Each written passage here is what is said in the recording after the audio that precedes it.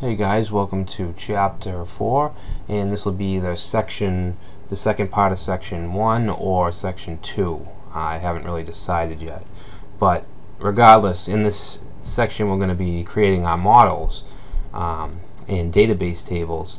So if you can recall, we've talked about MVC quite a bit, which is Model View Controller, and we created a home controller for our home page, and we also created a post controller, and in that controller we also created a couple post related views. So we have our controllers and views set for the posts. Now what we need to do is create the model which will interact with the database. So the first thing we need to do is open up our shell prompt. You can click on the git bash icon. That should have came with the Heroku tool belt, I believe.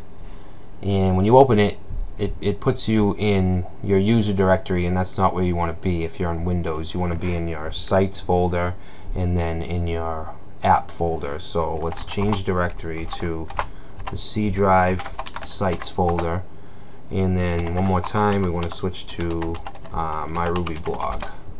And if you list the contents, it should look like this.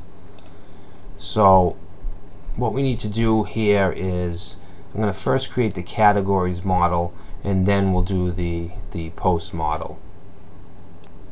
So before we do that, I actually just want to check on the controller and views. So I'm going to go into sites, my Ruby blog, and just take a look at the app folder and the controllers. So the application controller comes with Rails, and then whatever controllers we add will extend upon that. So we did create a home controller and a post controller, which I'll open now just to refresh my mind. And we've created all the actions. Actually, this doesn't look right. So we get the index, the new, the create. This shouldn't be here, this DEF. So just, if you have that too, just delete that. So we get the edit, the update, the show, and destroy. And all we did was create a instance variable. Any variable with that @ sign in Ruby is a instance variable, and we just put this text in there, and then we went ahead and went in the view, and I think it was the posts index view, and then we just echoed out or printed out those instance variables. So what we want to do now is we don't want to define the data in a variable like this. We want our instance variables to grab from the database and use that. So we need to create a model to do that. And we're going to have categories and posts. So I'm just going to create the categories first, and you can generate a model much like you do with a controller by doing Rails G, just G or generate, and then model, and then what you want to call your model. Now this is very important. Your model needs to be singular. Guys, I just recorded and ran it back, and there was no sound on the video, so I have to go back and just show you what commands I used. Okay, so I already ran it. I'm not going to run it again. I'm just going to show you what you should be doing. So we left off at Rails generate model, and the first model we want to create is the category model. So you want to do Rails G model, and then you want to do category. Okay, it's very important that you use singular category, because models are singular and controllers are plural. So you want to do Rails generate model category, and then you want to put the fields that we want in the categories table, and we're going to do just name, and that's a string. Okay, so that's what you want to do, and it will just create the migrate file, and it will create our model. So if I go to where I ran it, let me just find it real quick. I did it right here.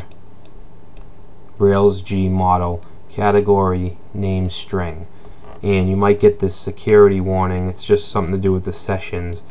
Just ignore that, and then you'll see down here it says invoke active record, and you should be seeing this.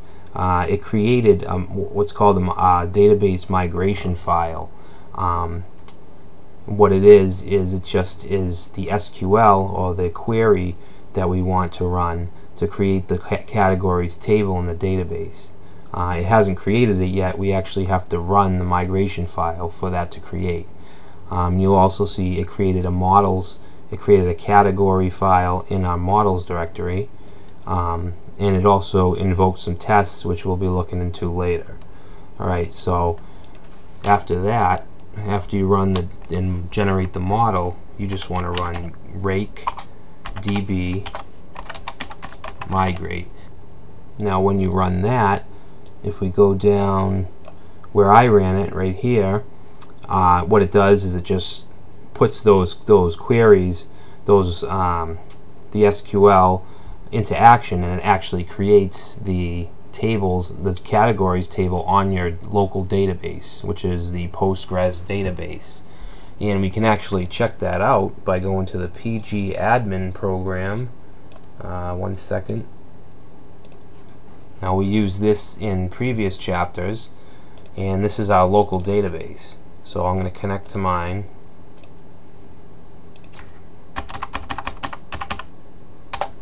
And if we go to databases, it should be the My Ruby blog database, and we go down to schema, public, and then tables. If we click on tables, you'll see there's our categories table right here. This is what the migration file created.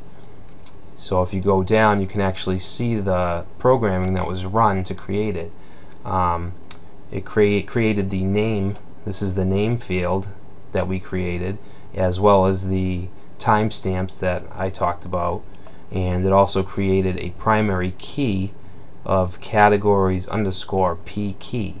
So this is what we would use to identify whatever category we're looking for, which we can also use this in our post table for our posts, because every post will have a category. So now let's go back and create our post model. I'm going to exit out of this extra command line, and we're going to do Rails G model, and this is going to be post. Remember, singular has to be post. And now what are we going to use? Let me go back to our Excel file from the last section, and our posts are going to have a string, a title, a body, a category ID, and an author ID. So let's create those. We're going to do that like this. Title is going to be a string, body is going to be text, we'll say category ID is going to be integer, and author ID will also be an integer. I think that's it. That's all we need to do here. Let's run that. Alright, so it created another migration file, and again, you don't have to keep track of these migration files. Rake knows which ones to use, what the latest ones are, and what hasn't been run. So now we can run that. We'll just do Rake DB migrate.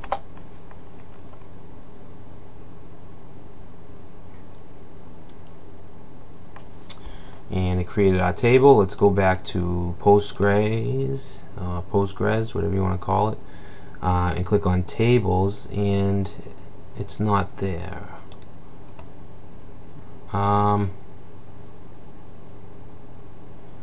Notice primary key will present post B key. Oh, sorry, I just needed to reload.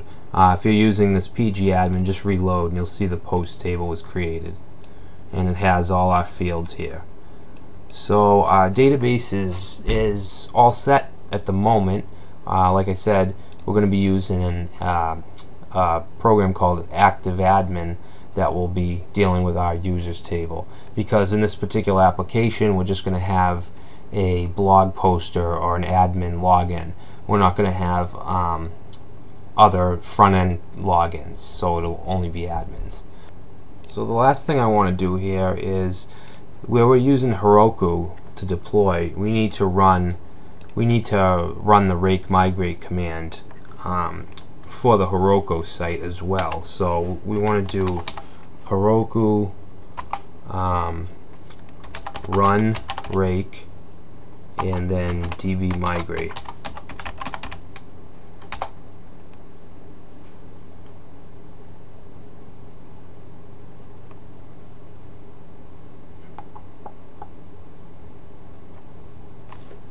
Whoops, sorry about that. Alright, so that should, these are just some deprecation warnings. Don't worry about that if you're getting those. And after you run that, we want to let's just push everything to Heroku, so it matches our local site. So we want to do git add all, and then we want to do git commit am, and we'll just say Heroku update. You can write whatever you want here, it's just a comment.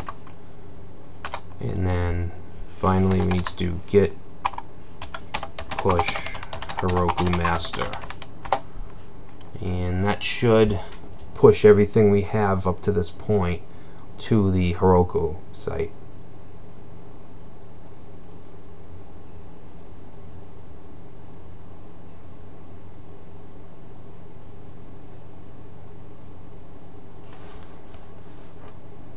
And we can visit our hosted app.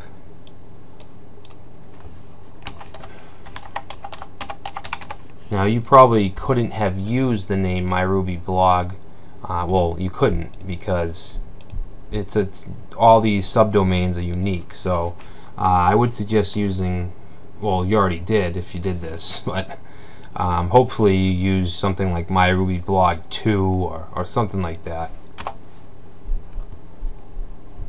Alright, so this is my home page. So it looks like it's still uploading. I just want to reload it after everything's said and done, just to make sure it's up to date,